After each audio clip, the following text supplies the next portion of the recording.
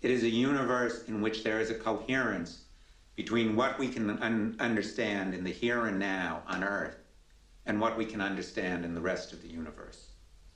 A universe in which there is no real limit to our ability to understand more new phenomena.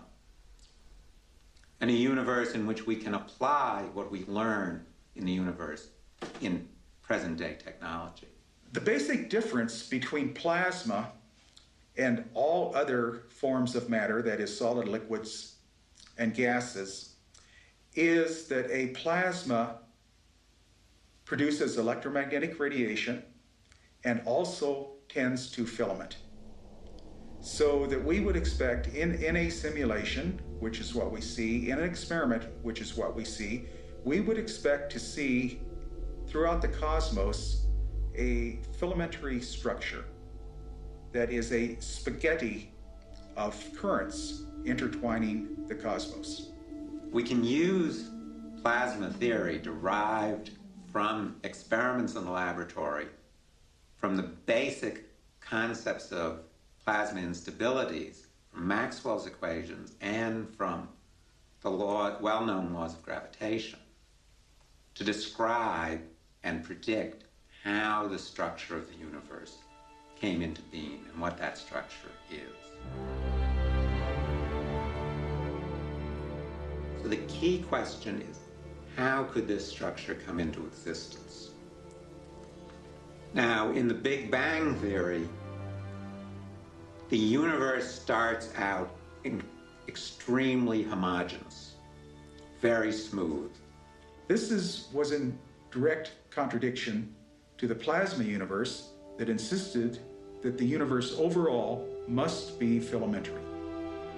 But what we have today is extremely clumpy matter. When I talk about these huge voids, the structure of voids, the matter inside the voids is less than 10%, perhaps less than a few percent as dense as the average. And the matter in the walls of these voids, where these filaments of superclusters of galaxies are located, is 10 or 20 times the average. So you have extreme clumpiness. Now, what's the problem for the Big Bang to explain this? There's a huge problem.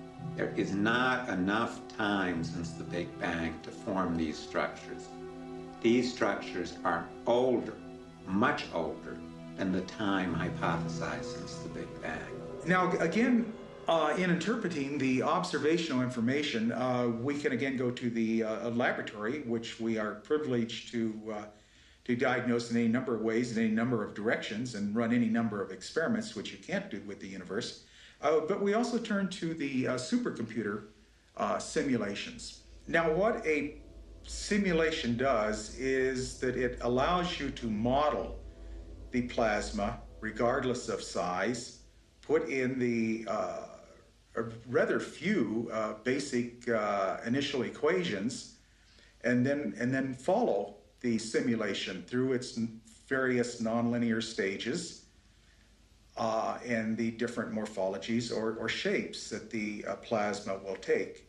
In Tony Peratt's simulations, as the current spirals into the center of the galaxy, turns around and moves out along the axis of the galaxy. In that central area where the current is extremely concentrated, there seemed again the potential for violent events. And Alfvén and Peratt raised the question, couldn't this be a way of explaining the extremely violent events that occur in the center of galaxies that are known as quasars, in which huge amounts of energy are released in what, by astronomical terms, is a relatively small amount of time.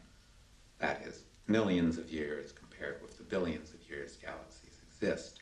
Initially, the time frames shown represent 1 billion years or so, but now we're going to carry it out for 10 billion years to see what happens to these double radio galaxies or quasars as the two filaments have evolved into. And you'll see that the tails start to elongate, and fairly soon you're going to start to see a spiral structure. And as we get closer to 10 billion years, the end of the movie, you will see that we have formed the shape, the morphology, the shape of a spiral galaxy. Now, Alfvén developed a number of concepts that were critical to the whole understanding of the plasma universe. First of all was the basic concept of scale invariance in plasmas. That means there are certain phenomena in plasmas that don't change regardless of whether you're dealing with a laboratory scale of centimeters or a solar system scale of millions of kilometers or a galactic scale of hundreds of thousands of light years. What that meant was that time scales the same way as distance does. So not only does this mean that the phenomena of the cosmos can be studied in the laboratory, but because of time compression, the phenomena of the cosmos are essentially transient phenomena. It's funny to think of a galaxy lasting billions of years as a transient phenomenon, but it's analogous to events in a laboratory that last only millions of seconds. Another way of putting it, the plasma universe is extremely dynamic.